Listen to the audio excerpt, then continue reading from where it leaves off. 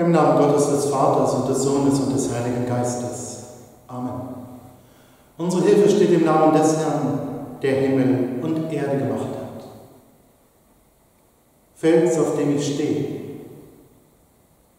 Wir haben es heute mit einem besonderen Evangelium zu tun, wo es darum geht, ob ich auf Sand oder auf Fels gebaut habe.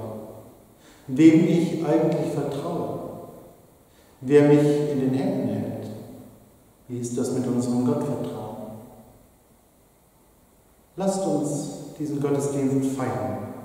Gott loben und preisen für das, was er uns gibt, Hoffnung schöpfen und Trost und Geborgenheit erfahren durch seinen Segen, wenn er mit uns durchs Leben geht. Amen.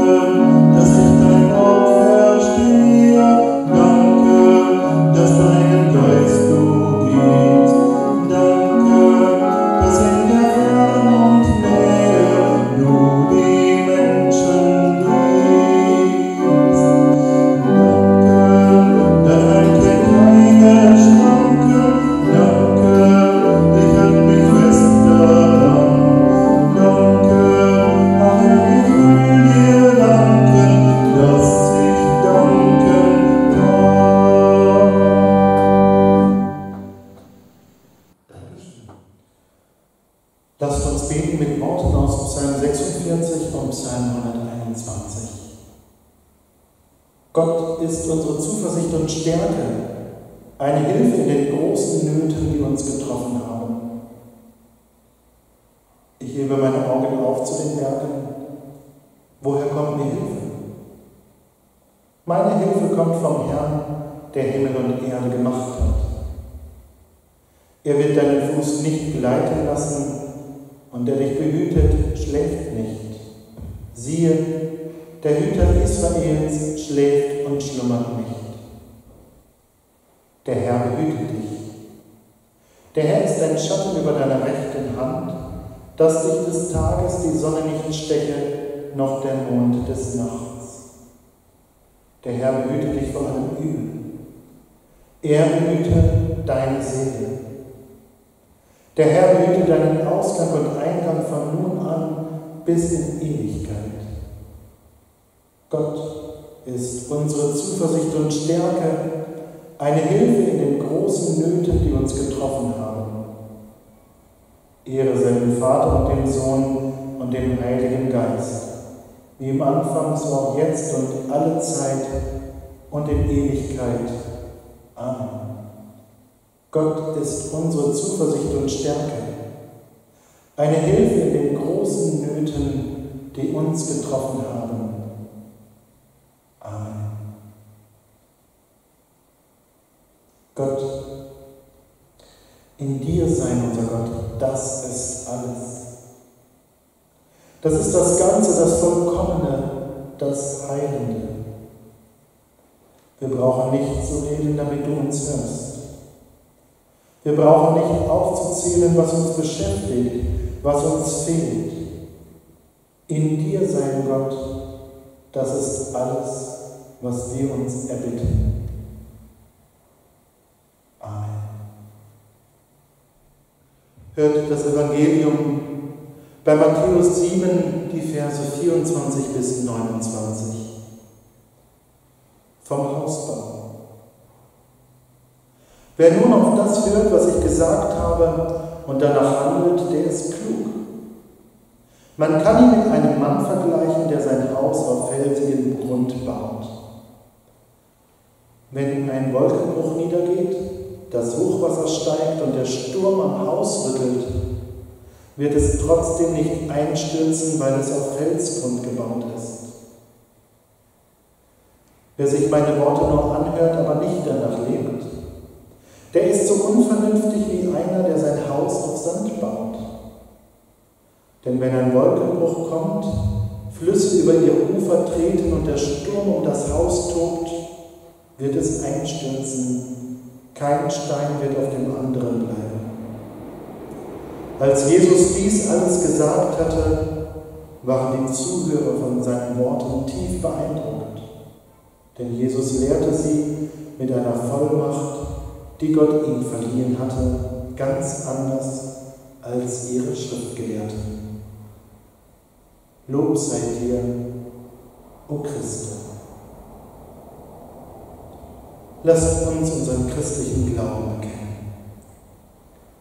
Ich glaube an Gott, den Vater, den Allmächtigen, den Schöpfer des Himmels und der Erde, und an Jesus Christus, seinen eingeborenen Sohn, unseren Herrn, empfangen durch den Heiligen Geist, geboren von der Jungfrau Maria, gelitten unter Pontius Pilatus, gekreuzigt, gestorben und begraben, hinabgestiegen in das Reich des Todes, am dritten Tage auferstanden von den Toten, aufgefahren in den Himmel. Er sitzt zur Rechten Gottes, des allmächtigen Vaters. Von dort wird er kommen, zu richten die Lebenden und die Toten. Ich glaube an den Heiligen Geist, die heilige christliche Kirche, Gemeinschaft der Heiligen, Vergebung der Sünden, Auferstehung der Toten und das ewige Leben. Amen.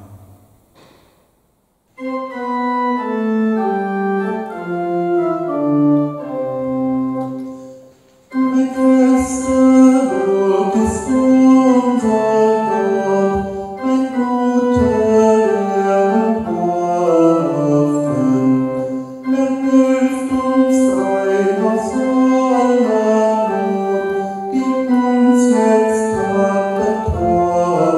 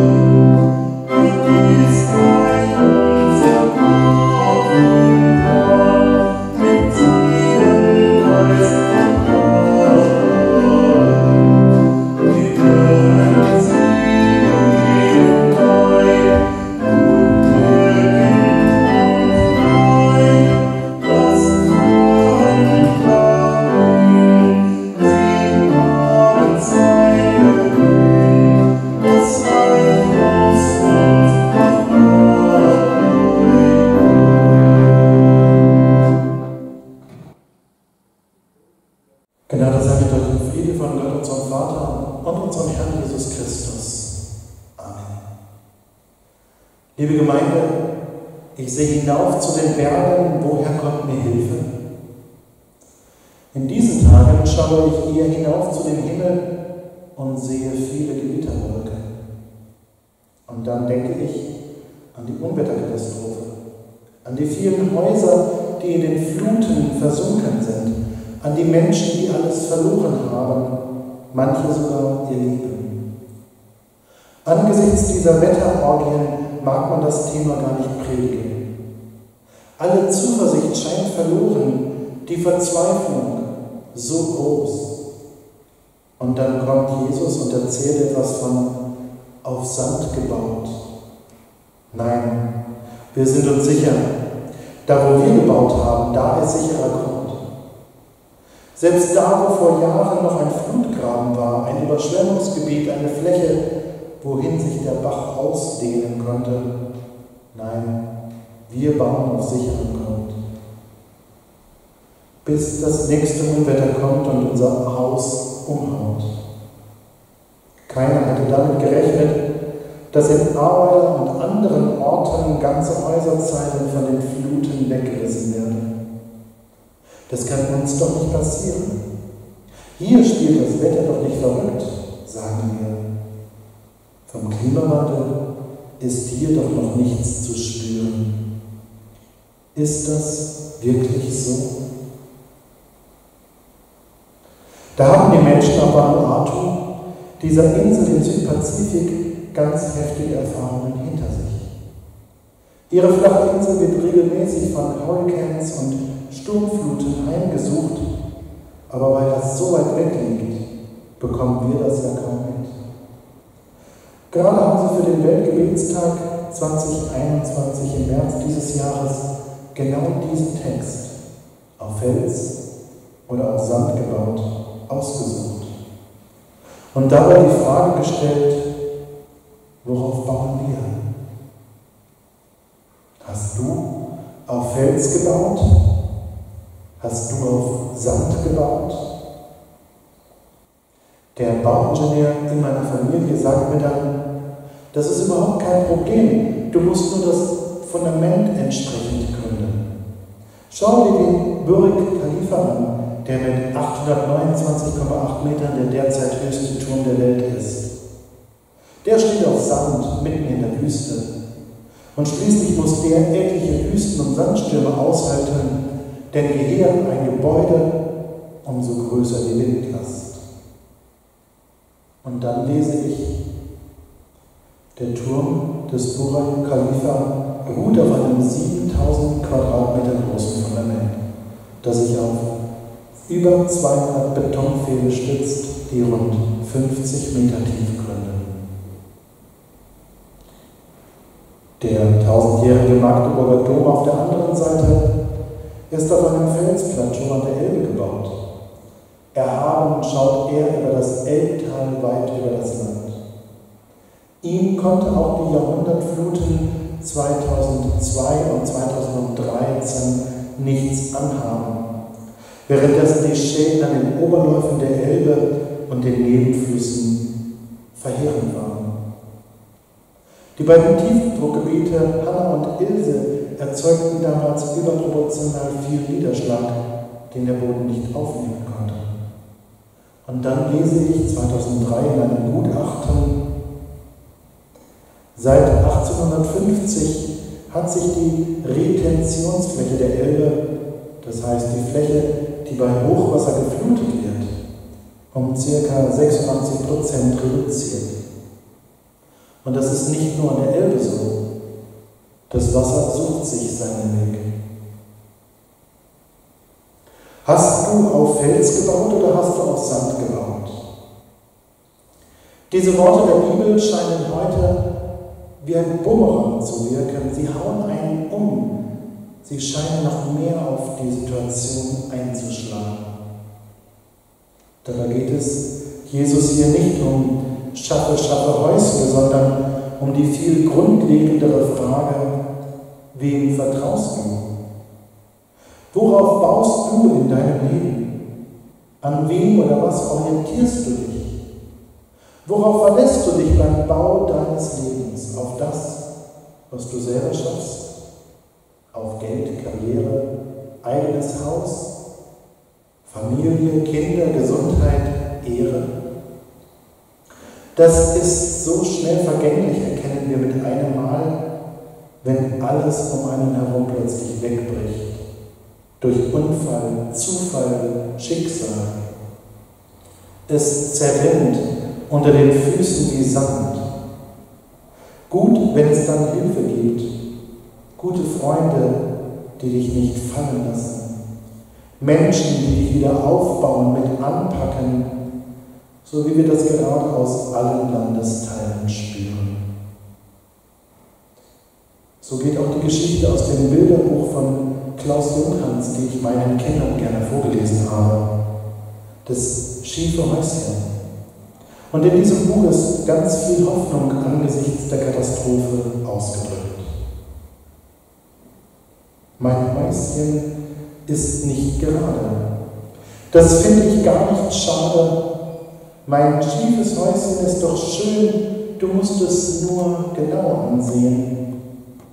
Hui, da pfeift der Sturm hinein, baut's, da kracht mein Häuschen ein.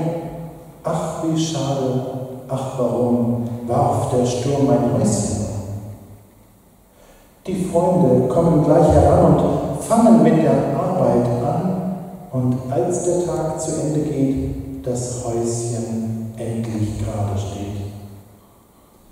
Vielen Dank und gute Nacht, das habt ihr wirklich toll gemacht. Jetzt kann der Sturm noch lange wehen, mein Häuschen, das bleibt trotzdem stehen. Liebe Gemeinde, wir brauchen jemanden, der zu uns steht, wenn wir in so einer Notlage landen. Menschen, die nicht wegsehen, sondern anpacken, nachfragen, was brauchst du? Wie kann ich dir helfen? So wie es der Kinderreim beschreibt. Und ich kenne viele, die sich aus unseren Orten auf den Weg gemacht haben.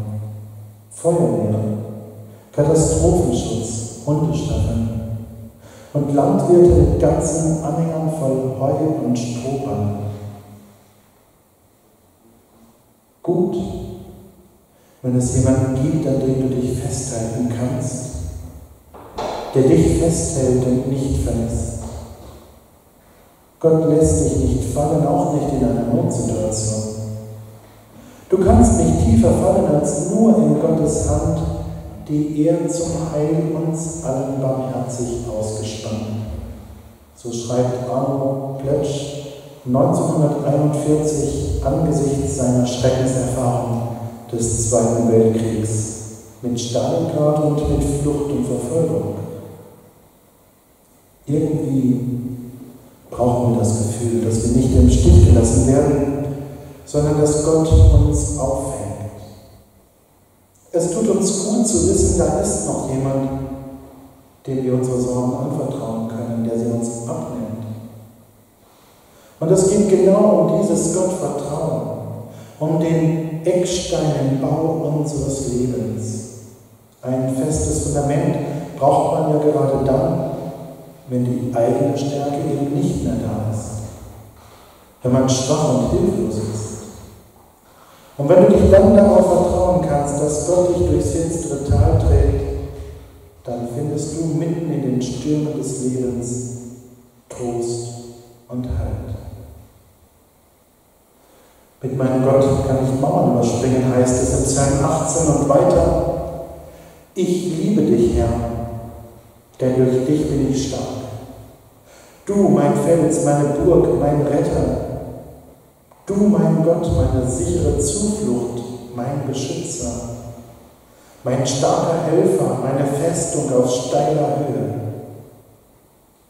Ob Luther durch diese Verse zu seinem berühmten Lied inspiriert wurde, eine feste Burg ist unser Gott. Das ist der Fels, auf dem ich stehe. Es geht um das, was dir Mut macht, was dir sicheren Stand gibt, Hoffnung aufzeigt, Worte des Lebens. Wenn du in den Stürmen deines Lebens Halt finden musst, dann halte dich an den Worten Jesu fest, der uns zusagt, ich bin bei dir alle Tage bis an der Weltende.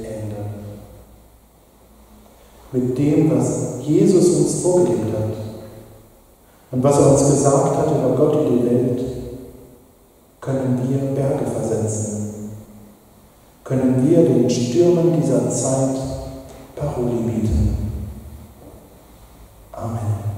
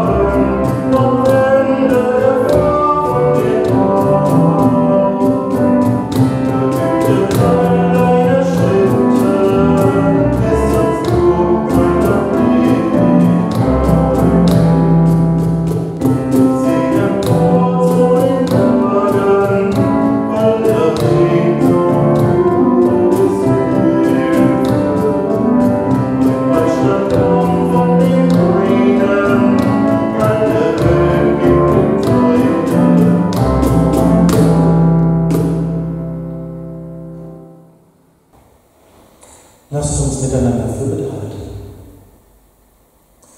Barmherziger, treuer Gott, du bist Ursprung und Ziel unseres Lebens. In deinem Licht erkennen wir leben nicht aus unserer Kraft. Wir sind angewiesen auf Hilfe. Wir brauchen Schutz. Wir sehnen uns danach, dass alles gut wird. Wir bitten dich um deine Gegenwart in all den Notlagen unseres Lebens. Wir bitten dich um Hilfe für die Opfer der Flut, um bleibende Hilfsbereitschaft über alle Grenzen hinweg, um Atem und Kraft für alle Hilfskräfte, um mutiges Handeln der politisch Verantwortlichen. Wir rufen zu dir, Herr, erbarme dich. Wir bitten dich um Aufmerksamkeit für die Belange der Natur, um Liebe zu deiner Schöpfung, die du uns anvertraut hast, dass wir erkennen, wo wir der Natur Wege verbauen und Möglichkeiten finden, ihr mehr Raum zu geben, auch in unserem Leben. Wir rufen zu dir, Herr, erbarme dich. Wir blicken in die Welt und bitten dich um Frieden in den umkämpften Gebieten, besonders in Afghanistan. Wir bitten um Gerechtigkeit für die Hungernden, dass aufgehört wird mit Nahrungsmittelspekulationen. Wir bitten um eine Zukunft ohne Gewalt. Wir rufen zu dir, Herr, erbarme dich. Wir schauen auf uns und denken an alle, die sich in den Urlaub aufgemacht haben. Schütze sie, dass sie heil und gesund wiederkommen. Wir bitten um Heilung für alle Kranken, für die Infizierten, für die Verletzten und Genesenen. Wir bitten um gute Versorgung für die, die gepflegt werden, und langen Atem für die Pflegenden. Wir rufen zu dir, Herr, erbarme dich.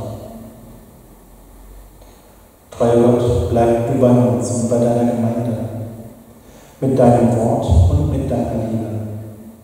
Dir vertrauen wir uns an, durch Jesus Christus, deinen Sohn und unserem Herrn. Gemeinsam beten wir.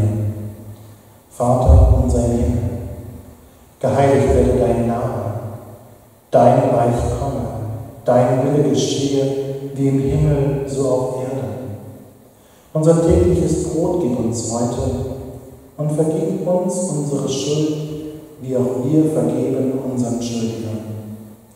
Und führe uns nicht in Versuchung, sondern erlöse uns von dem Bösen. Denn dein ist das Reich und die Kraft und die Herrlichkeit in Ewigkeit. Amen. Und so machen wir uns auf den Weg hinein in unseren Alltag und wir stellen uns unter den Segen Gottes.